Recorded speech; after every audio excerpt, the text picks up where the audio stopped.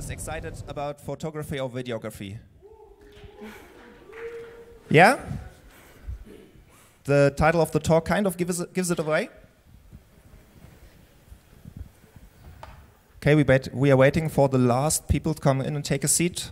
Last time, raise your hands if you have a free seat next to you. Everyone of you coming in, look for a raised hand, take your seat, and then we will start. Yeah, very good.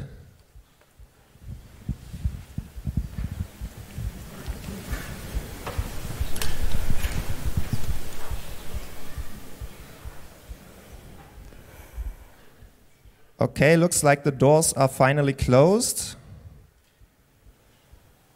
Okay. So, the next talk on the second day is about ultrafast imaging.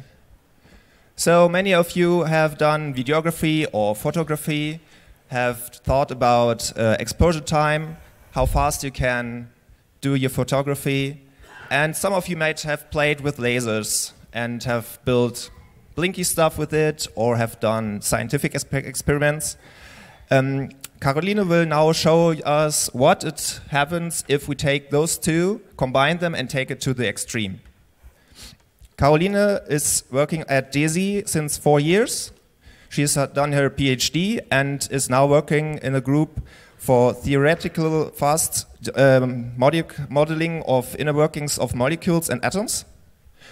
She is doing computational work and working together with experimentalists to verify their observations, and now she's presenting the inner mechanics of what she is doing and how we can actually maybe photograph molecules while they are forming.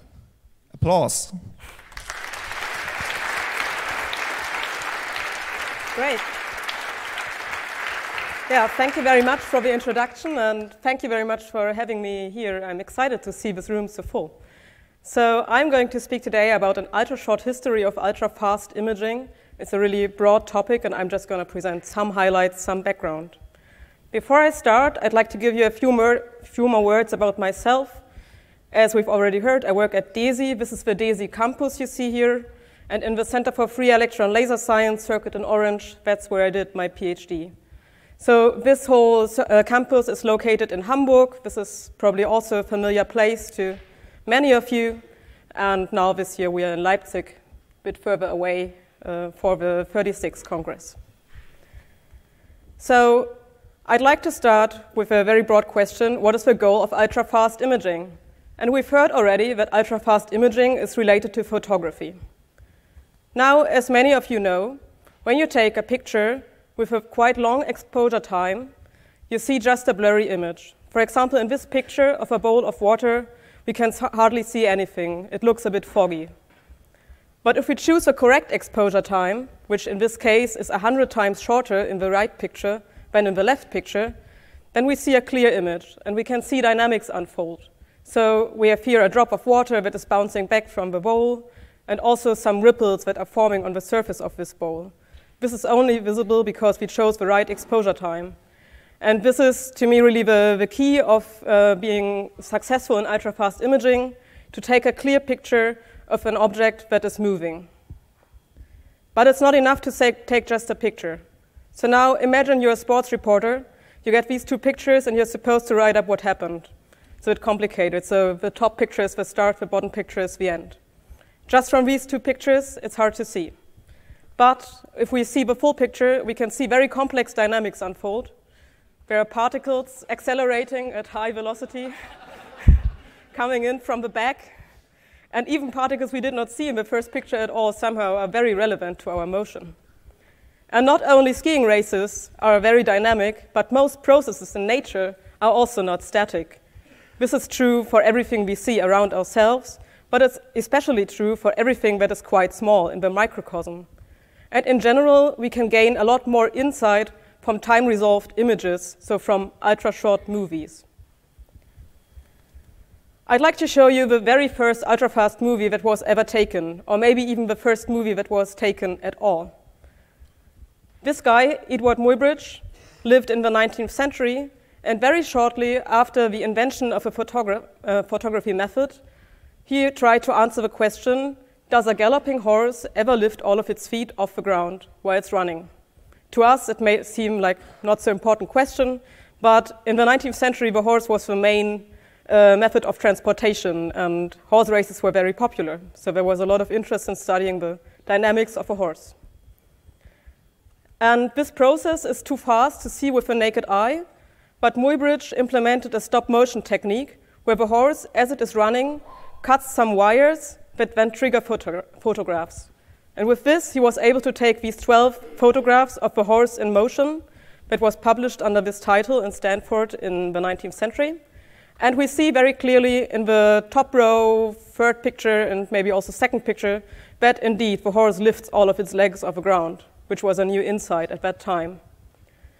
And when we stitch all of these snapshots together, we have an ultra-fast movie of a horse galloping, which might be seen as the first movie that was ever made in the history of mankind. Now, when I say ultra-fast today, I'm no longer thinking about horses, but about smaller things and faster things. But let's go there very gently. So the time scale that we are all familiar with, that we can see with the naked eye, is something of the order of seconds. So for example, the acceleration of this cheetah we can see with the naked eye. Now, if we zoom in on this motion, we see that there are muscles inside of the animal that are contracting as it is running. And this muscle contraction takes place within milliseconds, so that's a part of 1,000 in 1 second. But we can go even smaller than that, to the microsecond. So proteins inside of the muscles or in any biological matter fold and unfold on a timescale of microseconds. That's already a part in a million of a second. Now going even smaller, to nanoseconds, there's certain dynamics that take place within these proteins, for example, how they dissolve in water. But the timescale that I'm interested in today is the femtosecond. It's even faster than that. It's the timescale where individual atoms move in molecules, as shown in this animation. Now, a femtosecond is very short. It's a part in a million of a billion of a second, or as we physicists like to call it, 10 to the minus 15 seconds, because that's easier to spell. We can, to us, we can go even faster than that. The timescale of electronic motion in molecules would be the attosecond. I'm just mentioning it here because we don't stop at molecules, but nature is even faster than that. But for the purpose of this talk, I will mainly focus on processes that take place within the femtosecond, so within 10 to the minus 15 seconds. Now, this timescale is something that is not really related to what we think about in everyday life. But there are certain processes in chemistry, biology, and physics that are really fundamental and that start at this timescale. Just to give you an idea how short a femtosecond is, the width of a human hair is about 100 micrometer. It's shown here in an electron microscopic picture. And for light, at the speed of light, it takes only 30 femtoseconds to cross the hair. So that's how fast a femtosecond is. And even although this timescale is so short, there are many important processes that start here. I'd like to mention just two of them. The first one is vision. In our eyes, in our retina, there sits a molecule called rhodopsin that is shown here to the left. And when light hits rhodopsin, it starts to isomerize, which is a fancy word for saying it changes its shape. And this transmits, in the end, electrical impulses to our brain, which enables us to see. And this very first step of vision takes only 200 femtoseconds to complete. But without it, vision would not be possible. Another very fast process that is fundamental in nature is photosynthesis, where plants take light and CO2 and convert it to other things, among them oxygen. And the very first excitation, where light hits the plant and it starts to make all this energy available, that also takes less than 100 femtoseconds to complete. So really the fundamental questions of life lie at this timescale. And I'd like to just mention that all of these processes are not only very fast, but they also take place in very small objects that are of the size of few atoms to nanometers, which makes it also hard to observe because we cannot see them with a naked eye or with standard microscopes. Now, we've seen already that it's important to choose the right exposure time to get a clear image of something that is moving. But the kind of method that we need for taking such a photograph of something that is moving depends a lot on the time scale. So for stuff that is moving within seconds or fractions of a second, we can see that with the naked eye. We can use cameras to resolve faster motion, pretty much like Muybridge did with the very first camera. Today, of course, we can go much faster to maybe a few microseconds. With very fancy cameras called optoelectronic streak cameras, I won't go into detail here, we can go down to picoseconds. So we are already very close to the motion of molecules, but we are not quite there yet. The timescale that we want to investigate is the femtosecond, so really a timescale of molecular motion, and electronics are not fast enough to reach this timescale. So we need something new. And fortunately, we can create light pulses that serve as, to say, flashes that take snapshots of our moving molecules with femtosecond time resolution. And light pulses can be made so short. So in the following, I'm going to show you a bit more detail on how we can use these ultra-short light pulses to take snapshots of moving molecules. The first method that I would like to briefly show you is X-ray diffraction, where we have an ultra-short pulse, an X-ray pulse, coming in. It hits a sample, shown here as the red bubbles. That's essentially a molecule that we just place in the beam. And it produces a so-called diffraction pattern that we can then record on a screen. Now, the whole process is quite complicated, so I'd like to just sketch the very basics of it. We see here X-ray radiation hitting a crystalline sample here to the left. And the sample is excited, starts to radiate X-rays back. And on the right, we can see the X-rays leaving the sample again. They will interfere, and we can record this pattern on the screen. So this is what we see here in this visualization to the right. With this, we can feed a reconstruction algorithm that allows us to transform back our diffraction pattern that we've seen here for in this case, a biomolecule. We can reconstruct from that the image as it was in real space. So this is some protein, I believe. X-ray diffraction is very nice for resolving small structures with atomic detail. Another method how we can take snapshots using ultra-short pulses that I would like to briefly introduce is absorption spectroscopy. Now, you may know that light contains several colors. For example, you surely have held a prism in hand, and the prism can break white light up into all the colors of a rainbow that we can see with the eye. Now, we can do the same with X-ray pulses, then we cannot see the colors anymore, so let's just stick with a prism here. When we place a molecule in front of all these colors, the molecule will block certain colors. That's quantum mechanics. You just have to believe it, or learn about it in long studies. So the molecule is placed in front of all these colors, and to the right, the absorption spectrum is recorded. And the parts of the spectrum that are very bright correspond to the colors that have been blocked by the molecule. And this is a very nice technique to investigate ultra-short dynamics, because where these lines are located is characteristic of the chemical elements that we find in the molecule. For example, if we use X-ray radiation for this specific molecule that I've shown here, glycine, it's not so important which molecule it is, we have 3 different atoms in this molecule that are important, carbon, nitrogen, and oxygen, and they absorb at very different colors, so we can keep them apart when we take the spectrum.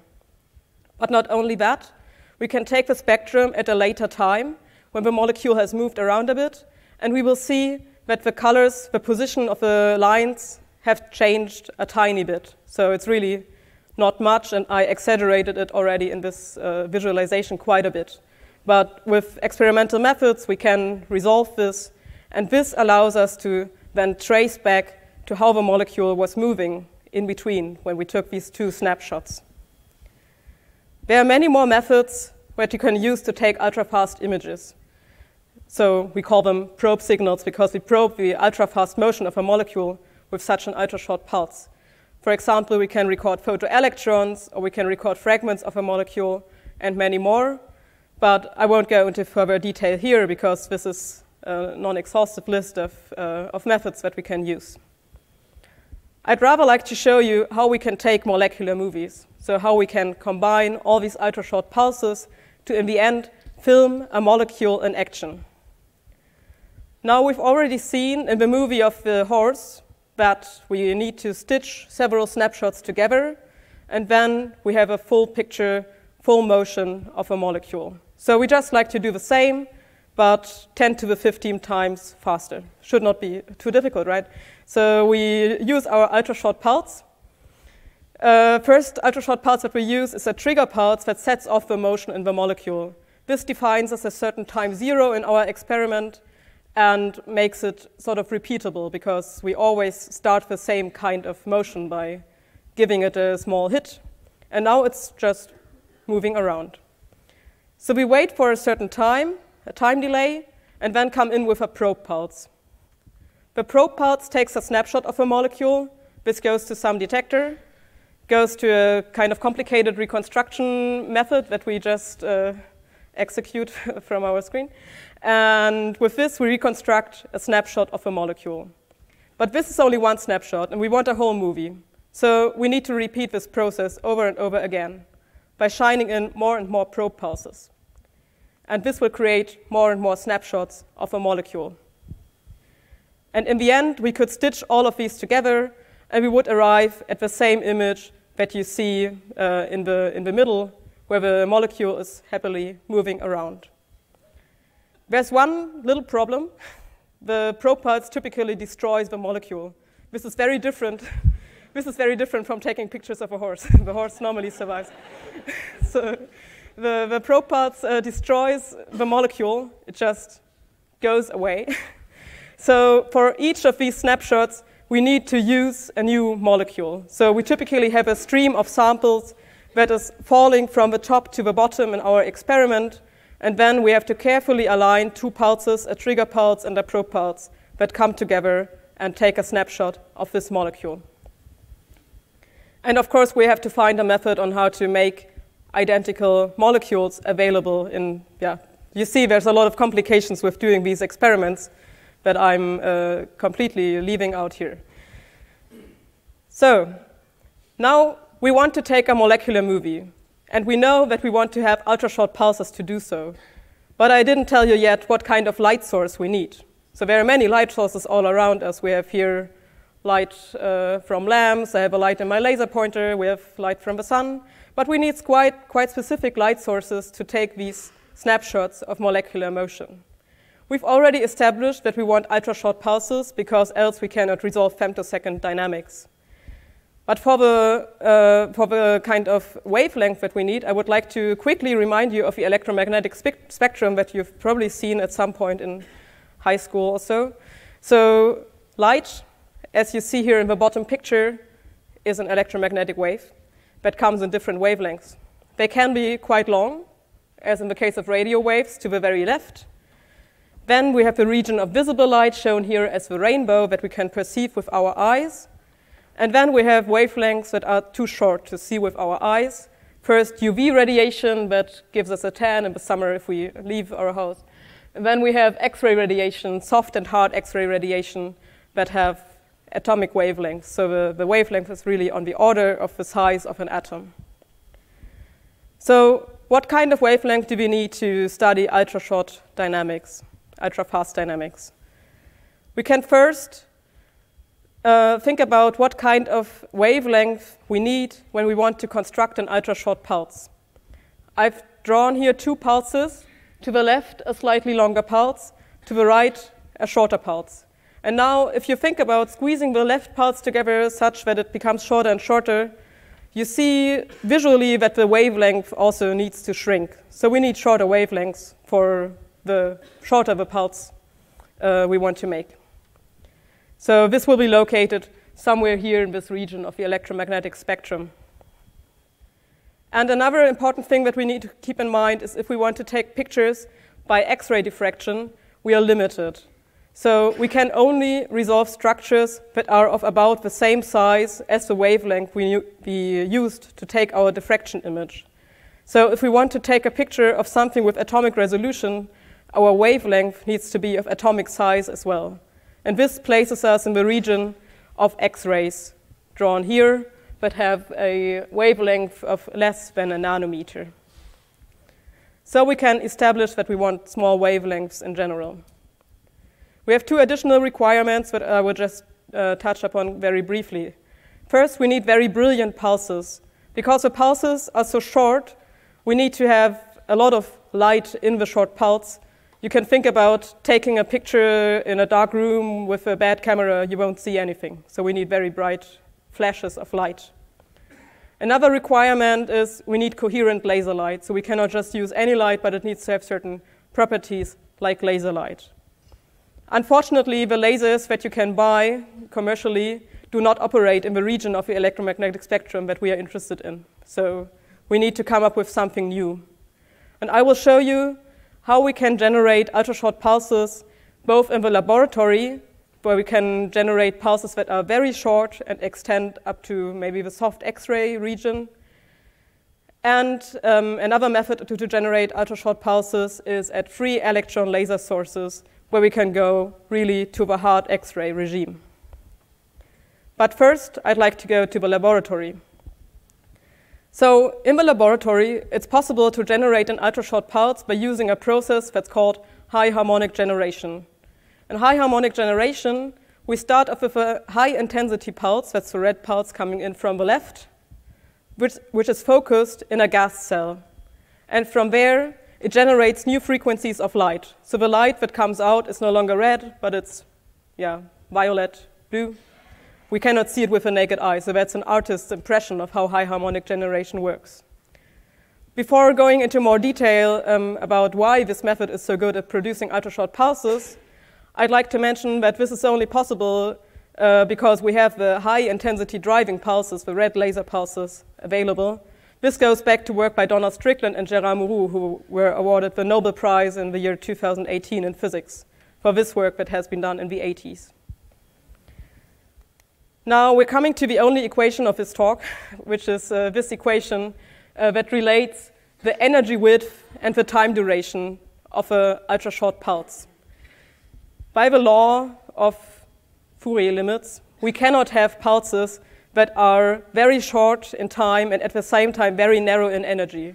But we need to choose one. So if we want to have pulses that are very short in time, like the pulse that I've shown here on the bottom, that is actually only 250 attoseconds long, so even shorter than a femtosecond, then we need to have a very broad width in energy. And this means combining a lot of different colors inside of this pulse.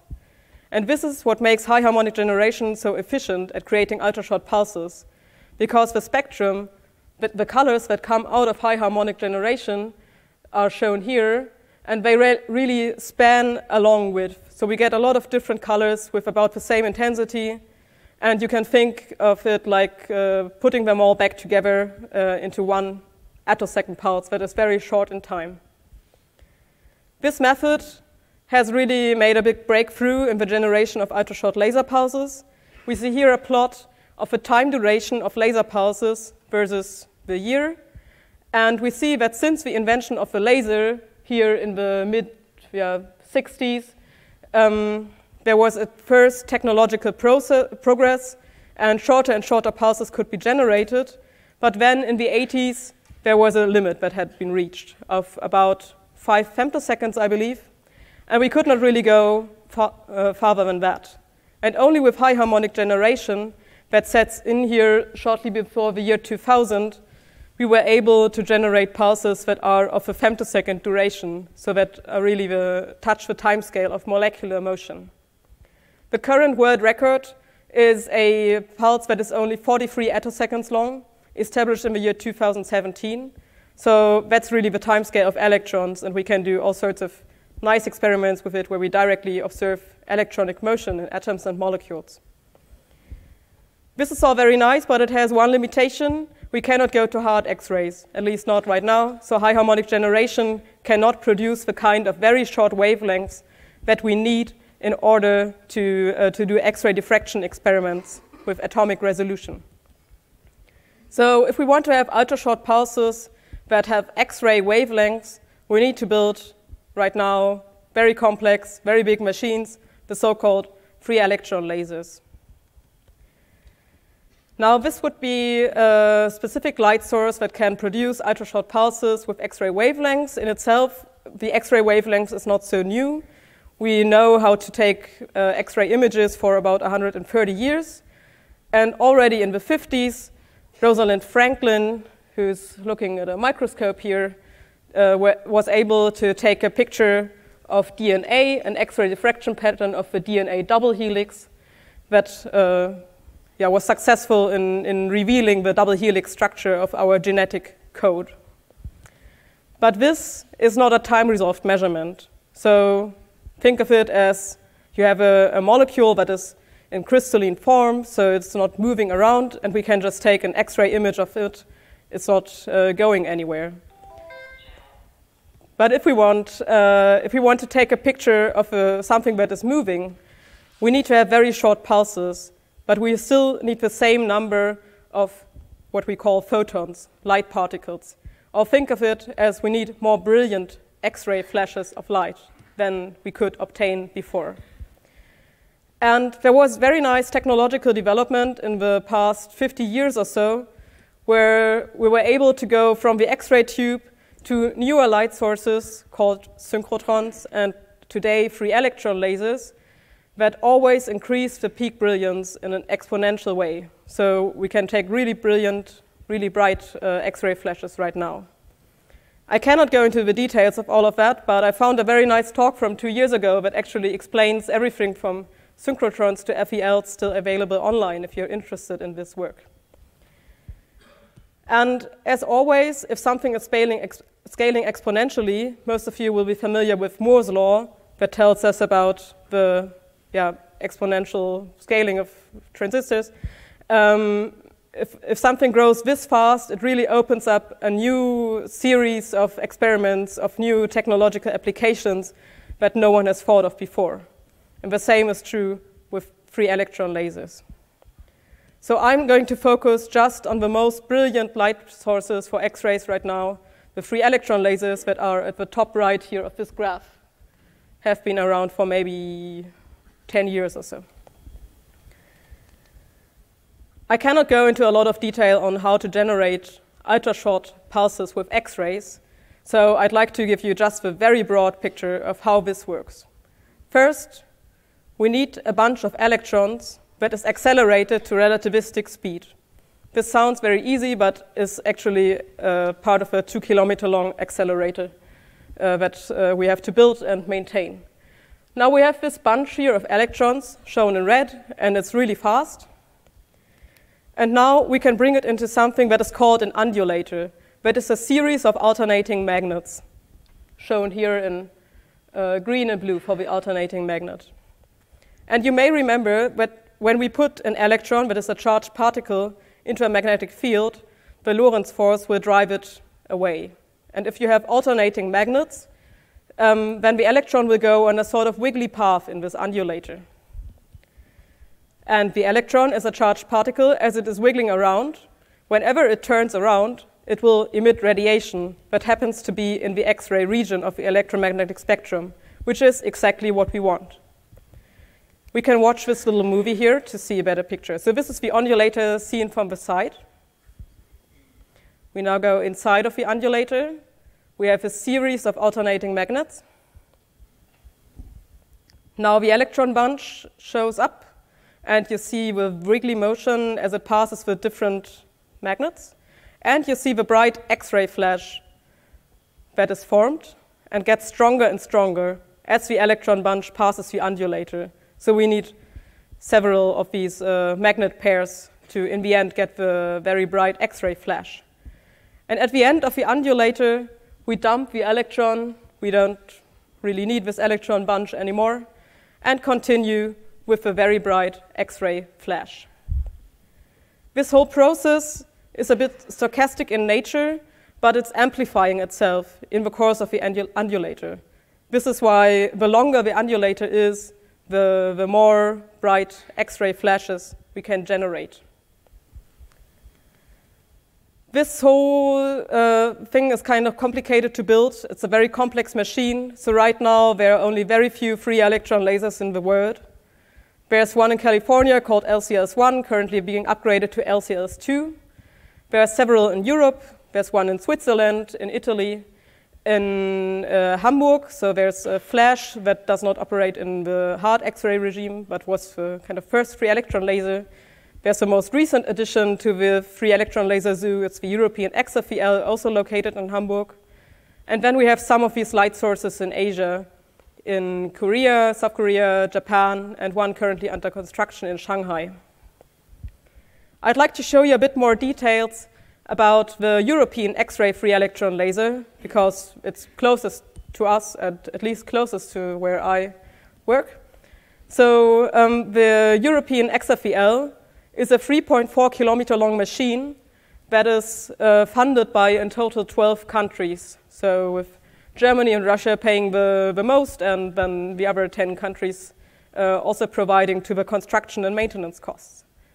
This machine starts at the DESI campus that is shown here to the right of the picture. And then we have first an accelerator line for the electrons that is already 1.7 kilometers long, and where electrons reach their relativistic speed. Then the undulator comes in, so the range of magnets, where the X-ray flashes are produced. The X-ray flashes then cross the border to Schleswig-Holstein, shown here. On the other side, in a new federal state, they reach the experimental hall. We have in total 6 experimental end stations at the European XFEL that provide different instrumentation depending on which kind of system you want to study. You need slightly different instruments. And it's not only for taking molecular movies, but the XFEL is used, among others, for material science, for the imaging of biomolecules, for femtosecond chemistry, all sorts of things. So really wide range of applications. It's right now the fastest such light source. It can take 27,000 flashes per second, which is great because every flash is one picture. So if you want to take a lot of snapshots, if you want to generate a lot of data in a short time, it's great to have as many flashes per second as possible. And as you can imagine, it's kind of expensive since there are so few free electron lasers in the world to take measurements there. The complete price tag for constructing this machine, it took 8 years and cost 1.2 billion euros, which may seem a lot, but it's the same amount that we spend on concert halls in Hamburg. So kind of comparable. Now, when you factor in maintenance and so on, I think a minute of X-ray beam at such an XFEL costs several thousands of tens of thousands of euros in the end. So getting measurement time there is complicated, and there are committees that select the most fruitful approaches and so on. So in order not to waste our dear taxpayers' money. With this, I'd like to make a small comparison of the light sources that I've introduced now. So I introduced the laboratory light sources and the XFEL light source. In general, in the laboratory, we can generate very short pulses of less than 100 attoseconds by now. In the XFEL, we are limited to something about 10 femtoseconds right now. In terms of brilliance, the XFELs can go to much more bright pulses, simply because they are bigger machines, and high harmonic generation in itself is a kind of inefficient process. In terms of wavelength, X-ray free electron lasers enable us to reach these very short wavelengths, the X-rays that we need to get atomic resolution of diffractive images. In the laboratory, we are a bit more limited to maybe the soft X-ray region. There's another important thing to keep in mind when we do experiments. That's the control of pulse parameters. So is every pulse that comes out of my machine the same as the one that came out of my machine before? And since the XFEL produces pulses by what is in the end a stochastic process, that's not really the case. So the control of pulse parameters is not really given. This is much better in the laboratory. And in terms of cost and availability, it would, of course, be nice if we could do more experiments in the lab than at the XFEL, simply because the XFEL is so expensive to build and maintain, and we have so few of them in the world. And you can see this, this tunnel here. It stretches for 2 kilometers or so, all packed with very expensive equipment. So I'd like to show you a brief example of what we can learn in ultrafast science. So this is theoretical work that we did in our group, so no experimental data, but still nice to see. This is concerned with an organic solar cell. So we all know solar cells, they convert sunlight to electric energy that we can use in our devices. The nice thing about organic solar cells is that they are foldable, very lightweight, and we can produce them cheaply. The way that such a solar cell works is we have light shining in, and at the bottom of the solar cell there sits an electrode that collects all the charges and creates an electric current. Now light creates a charge that somehow needs to travel down there to this electrode, and in fact many of these charges. So the important thing when we build such an organic solar cell is that we need a way to efficiently transport these charges. And we can do so by putting polymers inside. So a polymer is just a molecule that is made up of two or more different smaller molecules. And one such polymer that should be very efficient at transporting these charges is BT1T, that is shown here. The name is not so important, it's an abbreviation. Because in BT1T, when we create a charge at one end of a molecule, here at the top, it travels very quickly to the other side of a molecule. And you can imagine stacking several of these BT1Ts, or especially of the Ts, together, putting it in this material, and then we have a very efficient flow of energy in our organic solar cell.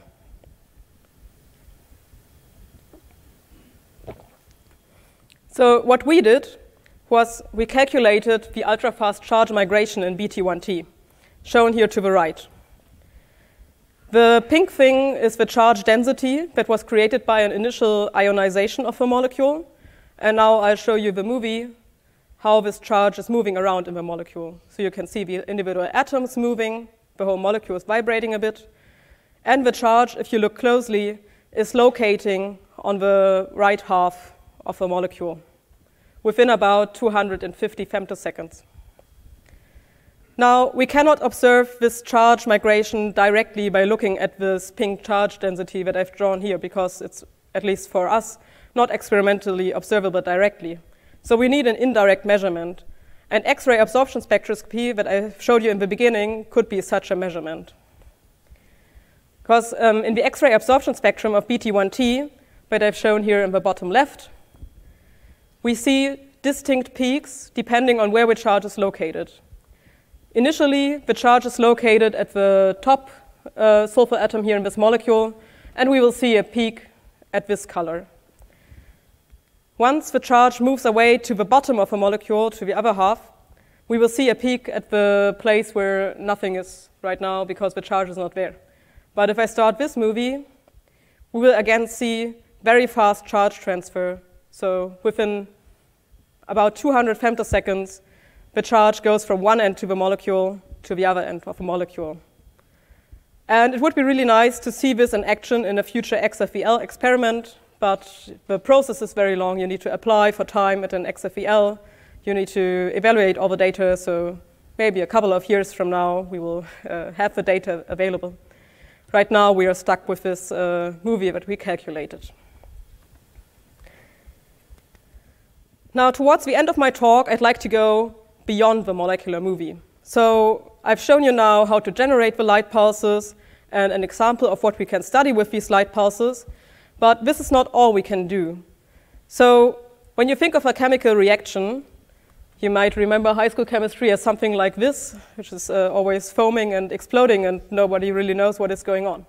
So a chemical reaction, quite naturally, involves molecular dynamics. For example, in the decomposition of a molecule, to go from here, from the left side to the right side, the molecules will somehow need to rearrange, so all the atoms will have moved quite a bit.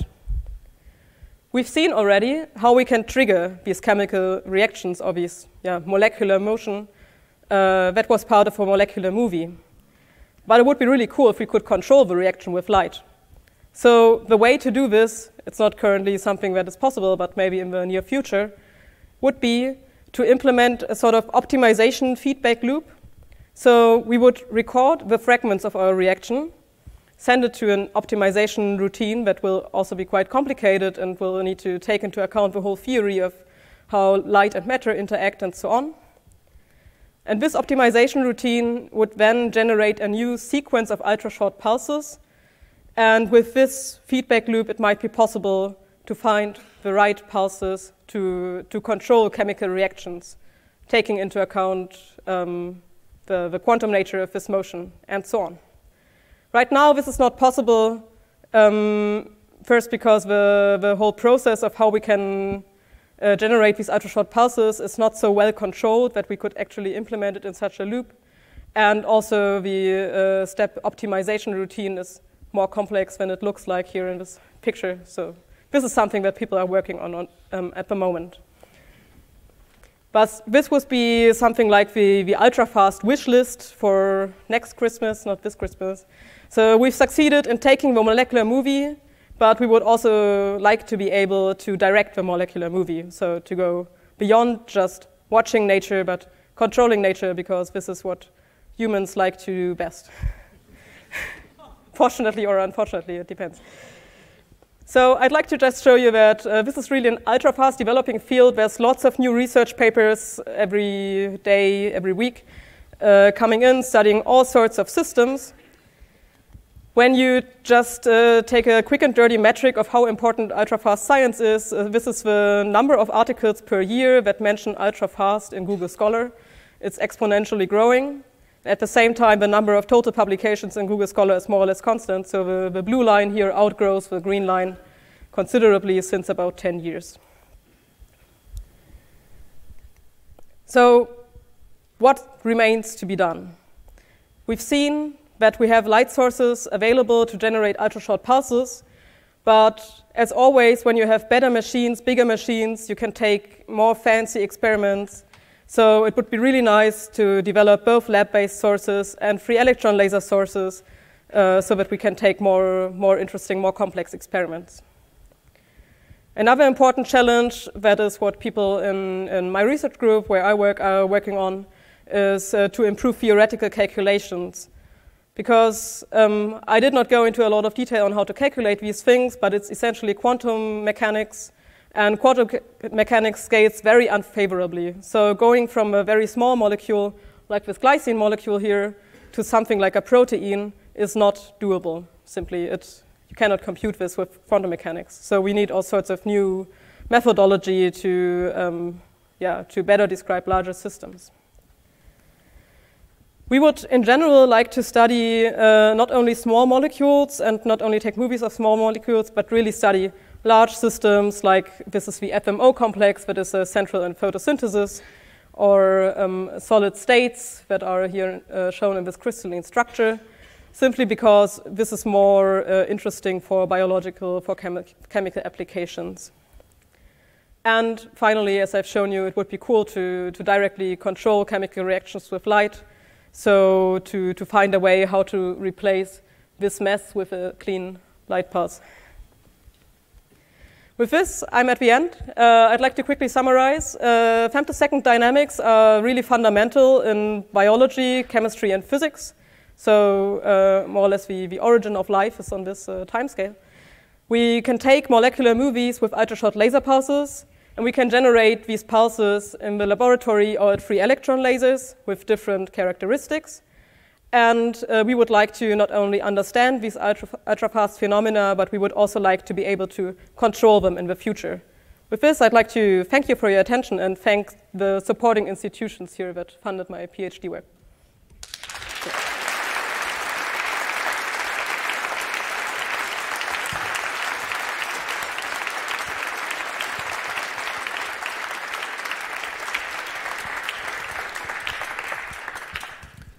Well, that was an interesting talk. I enjoyed it very much.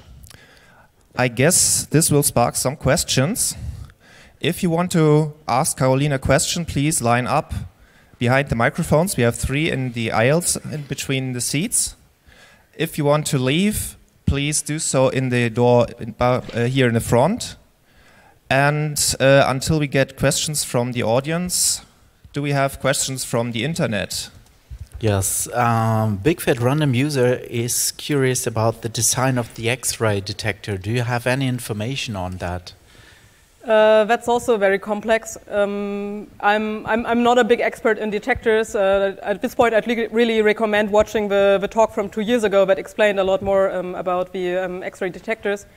What I know about the X-ray detector is that it's very complicated to process all the data, because when you have 27,000 flashes of light, it produces, I think, terabytes of data within seconds, and you need to somehow be able to store them and analyze them.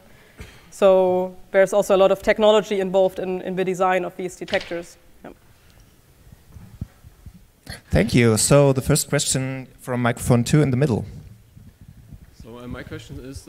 please go close to the microphone. My question is regarding the synchronization of the detector units when you're pointing to free-electron lasers, how you can achieve this synchronization.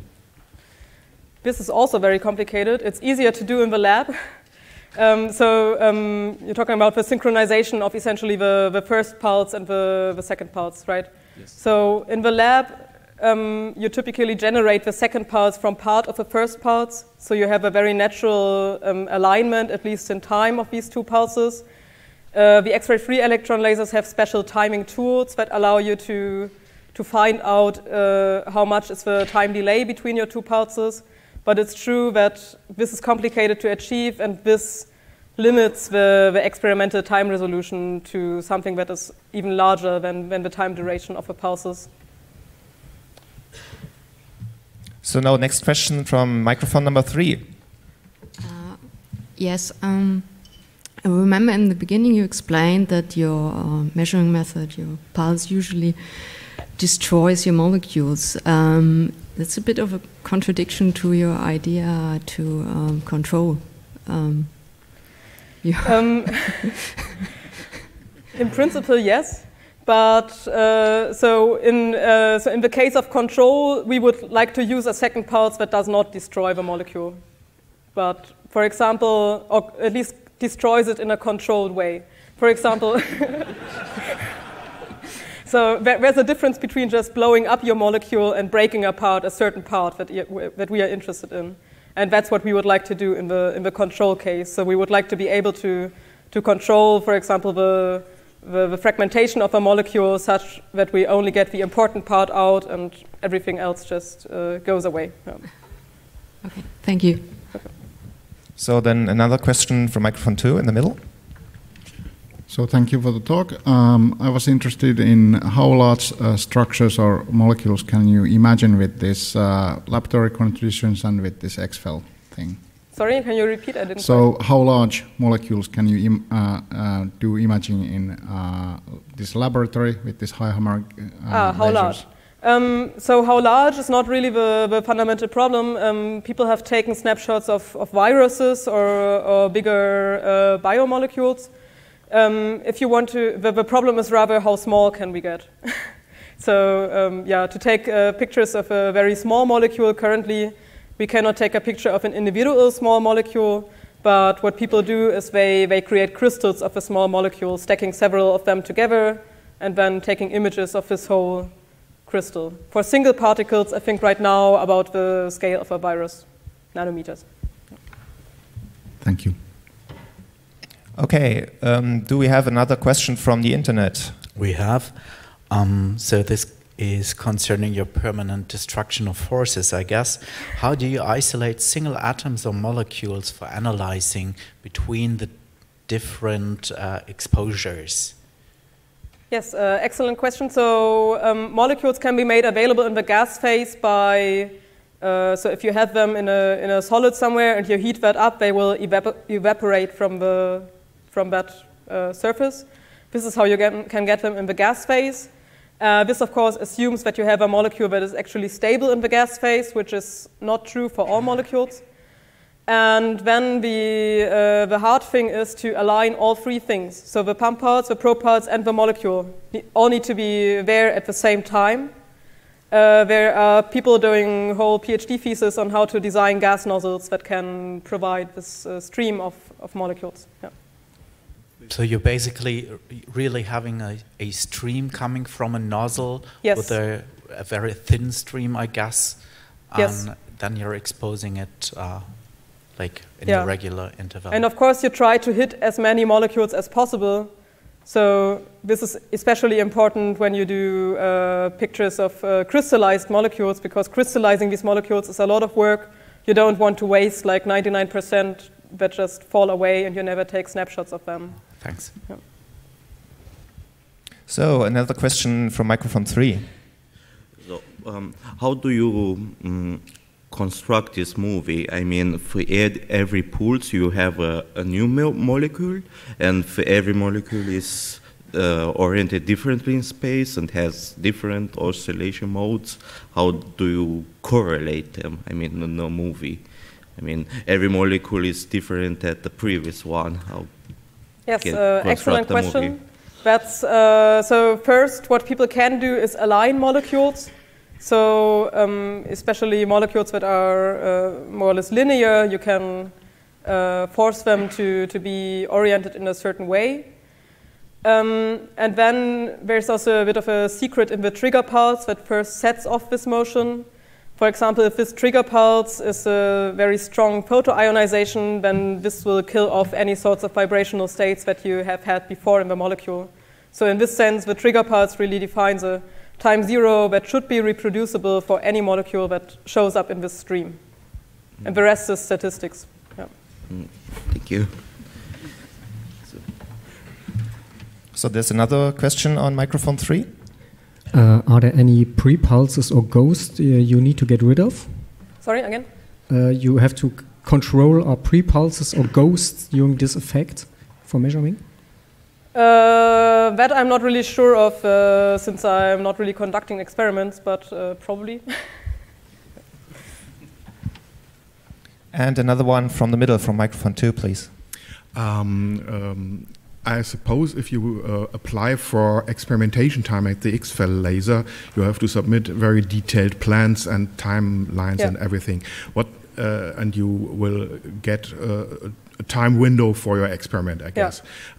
What's going to happen if you're not completely finished within that time window? Are there easy possibilities to extend the time, or do they just say, well, you had your 3 weeks, you are out, apply in 2026? Yeah, I think it's the regular case that you're not finished with your experiments by the time your beam time ends. That's how it usually goes. It's also unfortunately not 3 weeks, but it's rather like 60 hours delivered in 5 shifts of 12 hours. So yeah, you write a very detailed proposal of what you would like to do, submit it to a panel of experts, both scientists and technicians. So they decide, is it interesting enough from a scientific point of view, and is it feasible from a technical point of view? And then once you are there, you more or less set up your experiment and do as much as you can. If you want to come back, you need to submit an additional proposal. So yeah, I think most experimental groups try to have several of these proposals running at the same time, so that there's not a 2-year delay between your data acquisition, but yes, no possibility to extend. It's booked already for the complete next year. The schedule is fixed. Yeah. Thank you. So I don't see any more people queuing up. If you want to pose a question, please do so now. In the meantime, I would ask the Signal Angel if there's another question from the internet. Another question about the dimensions of all those machines. The undulator seems to be rather long and contain a lot of magnets. Do you have an idea how long it is and how many of those electromagnets are in there? Yes, sorry, I didn't mention it. It's about, I think, 170 meters long in the case of a European XFEL. I'm not sure about the dimension of the individual magnets, but it's probably also in the hundreds of magnet pairs. So is there more? Excuse me, there's a question on the microphone to number 3. Yep. Hi. It's regarding the harmonic light. Please go closer to the microphone. The harmonic light generator that you were showing at the very beginning, just before the one that won the Nobel Prize. Can you also produce light in the visible range, or it has to be in the invisible range? The high harmonic generation. So in the visible range, you cannot create pulses that are so short that they would be interesting for what I'm doing. The pulse that comes in is already quite short, so it's already femtoseconds long. They just convert it into something that is fractions of a femtosecond long. And yeah, in the visible range, that's kind of the limit how short your pulse can be. So it's not a good candidate for hyperspectral imaging light source, no? You need another kind of technique, I guess. Well, I mean, you're just kind of limited what short pulses you can generate with which wavelength. Yeah. Thank you. So again, a question to the single angel. Are there more questions from the internet? I have another one about the lifetime of the molecules in the beam. Mm-hmm. How fast are they degrading, or how fast are they destructed? So probably the question is about how fast they are destructed before. So either before our pulses hit the molecule. The molecules should be stable enough to survive in the gas phase from the point where they are evaporated until the point where the pump and the probe parts come together, because otherwise it does not make sense to study this molecule in the gas phase. When the probe parts hits and it flows apart, I guess picoseconds until the whole molecule is really like out. Instantaneous. Yeah. So I don't see any more questions on the microphones, and we have a few minutes left. So if there are more questions from the internet, we can take maybe 1 or 2 more. Give me a second.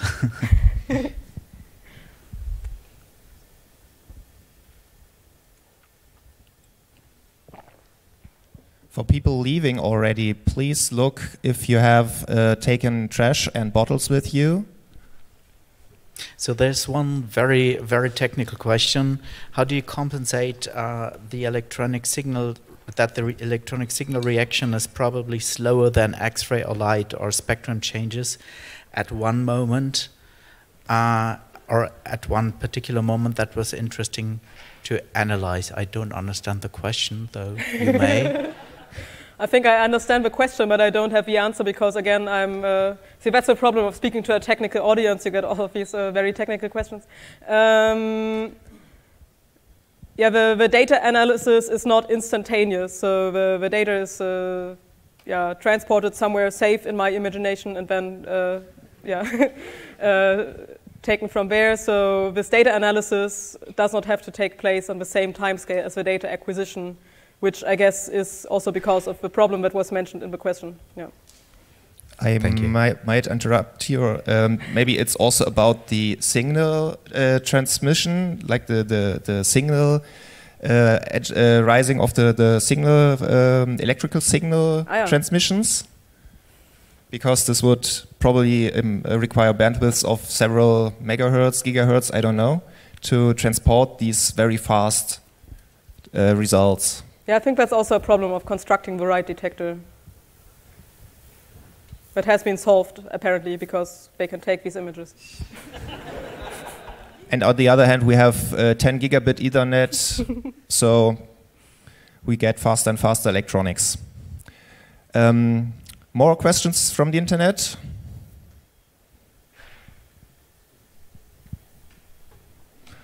Does not look like it. Also, the time is running out.